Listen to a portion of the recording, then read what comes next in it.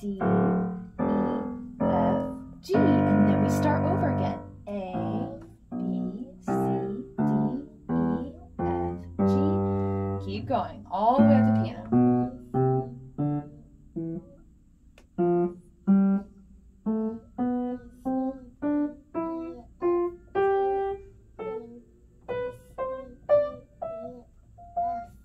Good. Use your other hand to help you out too. Start right here on A.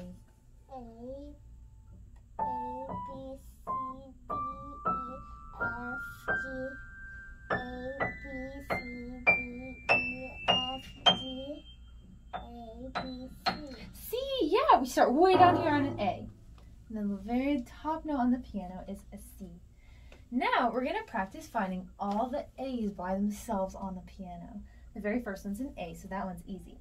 Then we have to jump up to the next A, which is right here in a group of 3 black keys. So hold this one down with this hand.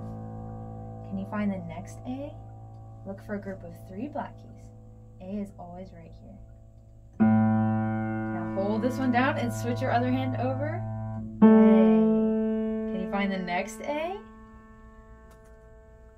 Look for a group of 3 black keys. And then A comes right here. Can you find another one that looks like that? Look for a group of 3 black keys. Perfect. Oh, you pointed to the right one. There you go. This one right there. Good job. Press it down. That's an A. Can you find another one? Where's the next A? One more step up. There you go. Press it down.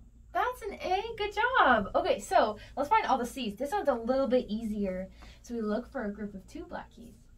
C comes right before it. So this is your very first C down here. C and a group of 2. Can you find the next C? Look for the group of 2 black keys. And C comes right before it. That's close. That's a D. Oh, one step towards me. So we go right down here. That's a C. Can you find one more C on the piano? One step closer down here. That's it. That's a C.